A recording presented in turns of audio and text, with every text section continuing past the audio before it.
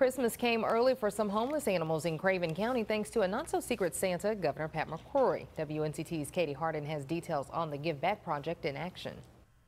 The Craven Pamlico Animal Services Shelter was one of 5 groups given donations from Governor Pat McCrory this Christmas. The governor and his wife Ann held an event last weekend to collect items for the homeless animals in North Carolina.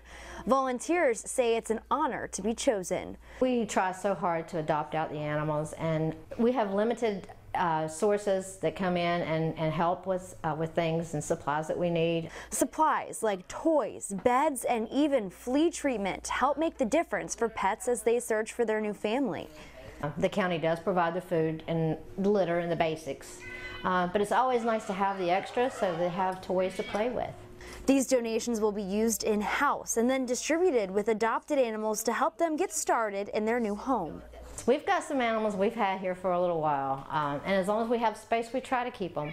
Volunteers here say it's easy to make a difference this holiday simply by paying attention to the needs of the community around you.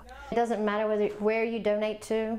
There's always people in need. If you have a neighbor that has an animal and they can't afford to feed it, give them a bag of food or something to help them through the holidays so that those animals can stay in their homes as well. Currently, the Craven Pamlico shelter is near capacity. Animals from both counties and Cherry Point end up in this shelter, so they're always collecting donations and searching for forever homes. In New Bern, Katie Hardin, 9 on your side. The most needed donations are puppy and kitten food and kitty litter. Craven Pamlico Animal Services is the only shelter in the East to benefit from the governor's open house.